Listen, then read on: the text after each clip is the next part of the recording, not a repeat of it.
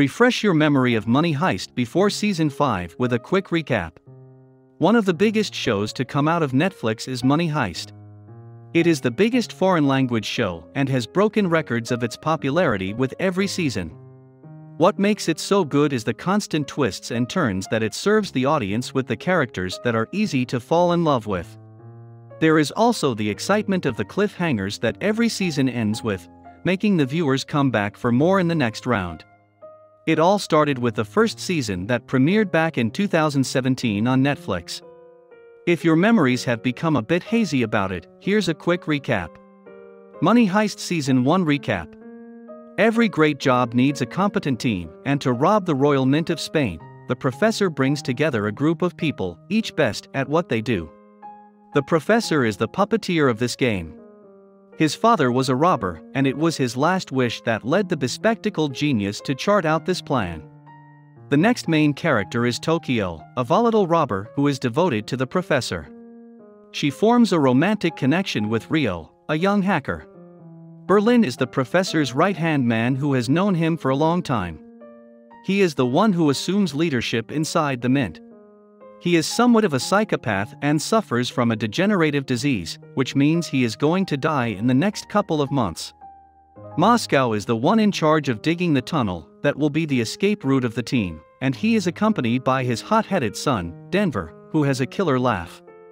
Nairobi is the master counterfeiter, and Oslo and Helsinki are the muscle of the team. The plan.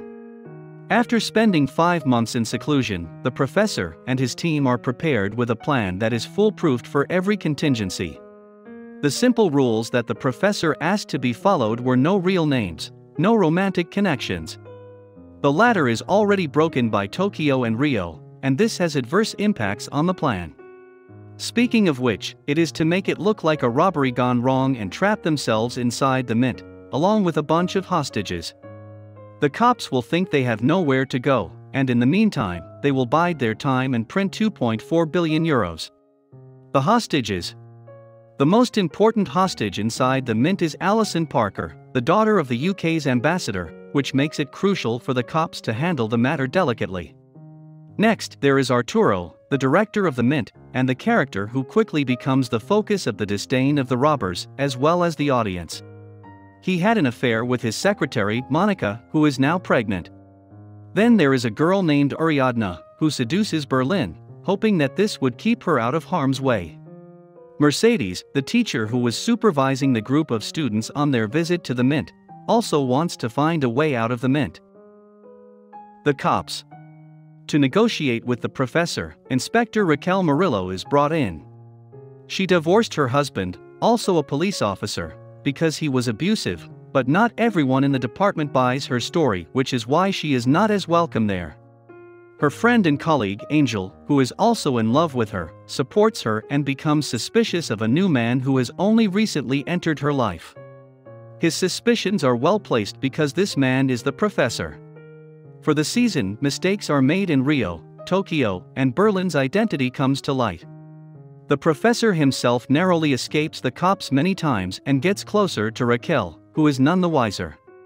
Denver falls in love with Monica, whom he was ordered to kill by Berlin after she tried to smuggle a phone to Arturo.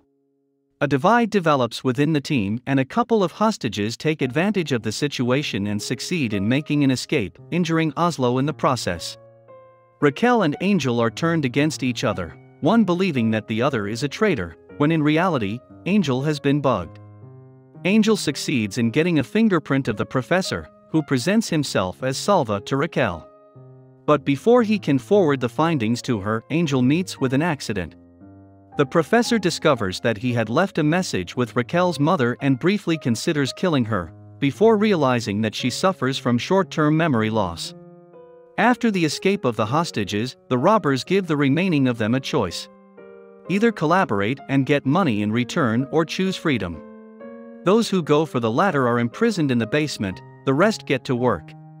On the outside, Raquel figures out the location of the place where the team had spent 5 months before the robbery. The ending.